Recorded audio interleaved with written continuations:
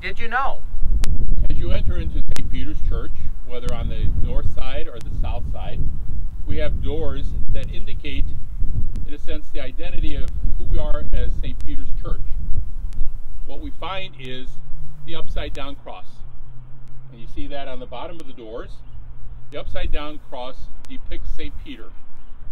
According to tradition, St. Peter was suffering persecution and martyrdom under the reign of Nero, and during that time he was to be crucified. And according to tradition in the church, he felt so unworthy to be crucified as Jesus was, and so he asked to be hung upside down. And so the symbol of the upside down cross is the symbol of St. Peter. And so this is quite visible as you enter into our church. The other symbol that is present is what's called the Chi-Rho. And what we find is that the Chi-Rho are the two letters of the Greek alphabet that really spell out the name Christ. And they are symbols of Christ.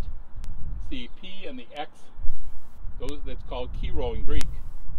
And what we find in this particular symbol is that Christ, again, is present in the Chi-Rho, but it's also present in an upside down cross.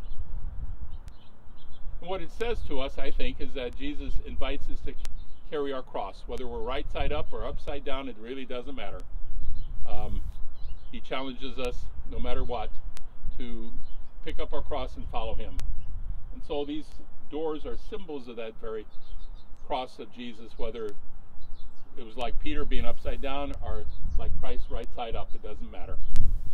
What we find also, if you come into the narthex, and the etched in the glass is also an upside down cross. And again, it depicts St. Peter once more. And now you know.